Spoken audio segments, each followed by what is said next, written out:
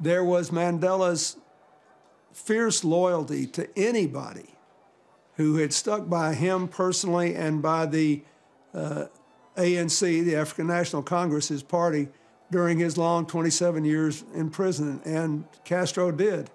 And Mandela never forgot it. One of the, you know, I used to go there, as you know, every year around his birthday. I've been to South Africa 9 or 10 times since I left office, and most of the trips were around his birthday. And once I was there with the American delegation, and we wanted to support his foundation, and while I was there, they were having a dinner and an auction.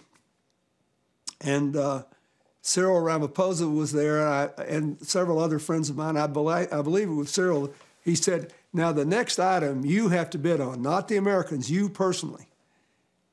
And so it was a very expensive old bottle of Cuban rum that Castro had sent him for an auction item in a beautiful box.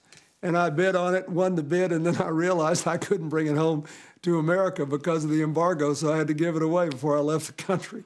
But I saw Mandela the next day again, and he said, "Did you really buy the Cuban rum?" He said, "Castro will love that." It was very funny. But he was very serious. Castro stuck with him, and he stuck with Castro.